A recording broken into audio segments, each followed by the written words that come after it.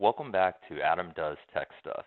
Today I'm going to show you how to set a static IP for Home Assistant. So let's jump in. To assign a static IP, we need four things: an available IP, netmask, gateway, and DNS servers. Let's find the gateway first. Navigate to Interfaces and select the VLAN your Home Assistant box is on. In my case, it's IoT. Scroll down to the IPv4 address and make a note of it. This is your gateway address. For me, that's 192.168.10.1. Also, make a note of the number in the drop-down to the right as your net mask. In my case, it's 23. The next thing we need to check is our DHCP range. Navigate to Services, ISC DHCP v4, and select the VLAN your Home Assistant box is on. In my case, it's IoT. Make a note of the available range. This is all of the potential IPs for the VLAN. In my case, this can be between 192.168.10.1 and 192.168.11.254. The other thing you want to note is the range.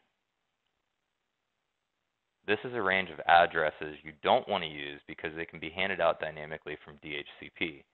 In my case, it's 192.168.11.1 to 192.168.11.254. Make another note while you're here for DNS. If the DNS servers box is populated, then note it as that address.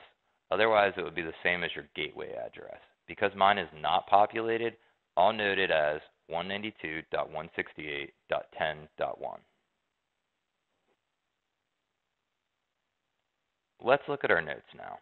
We know the available range is 192.168.10.1 through 192.168.11.254, but the gateway address is also included in this, so it can be excluded. We also know the DHCP range can be excluded from this as well. That leaves us with an actual available range from 192.168.10.2 through 192.168.10.254. Let's jump over to Windows Terminal and make sure the address we want is not already in use. I'm going to first ping an IP I know is in use to show you what you'll see when an address is unavailable.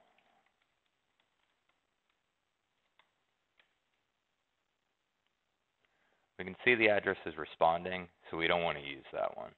Now I'll ping the address I actually want to use so you can see what it looks like when an address is free.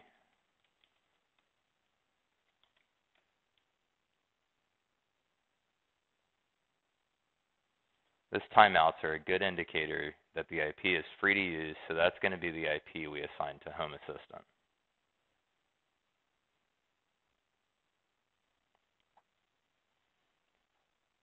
Let's jump over to Home Assistant now. We're ready to set the IP.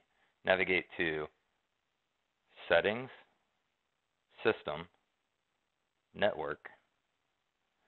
In the Configure Network Interfaces card, you need to expand IPv4 under the Interface tab that's connected to your network.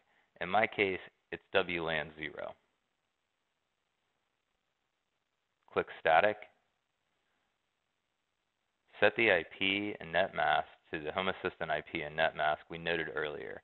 In my case, it becomes 192.168.10.12/23.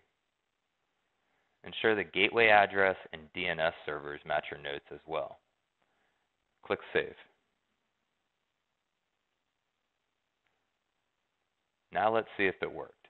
Open a new tab and navigate to the IP we just set. That's all there is to it. Now your Home Assistant IP won't change on your network. As always, if you found this video helpful, please like, subscribe, and share.